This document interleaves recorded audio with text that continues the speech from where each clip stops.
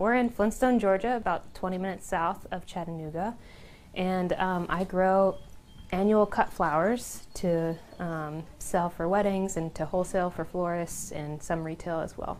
A trip to Morgan Sharpe's farm, Creekside Flower Farms, allows just about anyone the opportunity to stop, reflect, relax, and admire. Well, for visitors anyway, for Morgan, this is a 7-day-a-week up before the sun way of life. I came to Chattanooga from Nicaragua. So my parents are missionaries, and I came here to go to college. And when I graduated college, I had this sense of placelessness, of knowing, like, where do I belong? I can't really go home anywhere because I wasn't going to go back to Nicaragua to try and get a job. And so I felt this sense of placelessness. Meanwhile, I was reading author and poet Wendell Berry, who is an agrarian writer, and he talks a lot about the land and learning the land and being a placed person. And so my placelessness and reading him, I was like, oh, okay, he's got it. I'm going to do what he does. I chose to do flowers instead of any vegetable farming because I think we all have this appetite for beauty. I think we all need this natural beauty that surrounds us, so flowers is one of the ways we can get that. Now in her 5th year of business here, Morgan has had a steep learning curve to make this her full-time occupation. I knew nothing about farming or business jumping into this, so it's been a trial and error learning process. Of course, I've done a lot of reading and I've asked a lot of questions. I think it's been a great lesson in pride. I'm often just like, oh, well, it died. I guess I'll figure out why now. But between balancing the books, the weeding, the watering, making deliveries, there are moments in this garden that give her pause and appreciation. Moments that give her excitement. It's always there's something new that's giving me wonder. So generally it's the newest thing that's coming into bloom.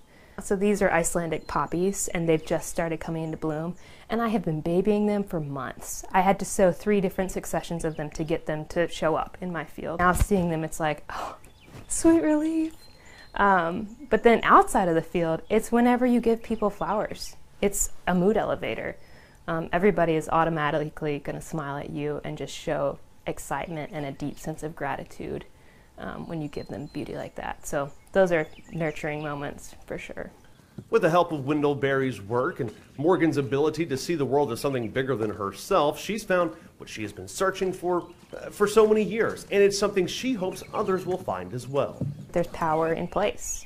I think that we have lost that because we move constantly. Whether that's just in our daily lives or whether that's like across the nation, I think we're always moving, and so we've missed out on this connection with land. And I think it's a really beautiful, healthy, wholesome connection that we need. Wow, my voice just got shaky. I think I have gained so much from connecting with this land. And it's not the stuff that you can put words to, and it's not the stuff that you get dollar signs from. It's just a deep sense of being and gratitude that I've gained from being connected to this land. What a talented and interesting young woman. We had more fun hanging out with her. She's beautiful story, just beautiful narration. Sure. And again, she does beautiful flowers for weddings. So I'm going to post her stuff on our Facebook page. We'll have it later online as well. So if you're looking for flowers for your wedding, she'd love to do it. So. Yeah, hopefully a lot of people go check her out. She's super talented, that is for sure.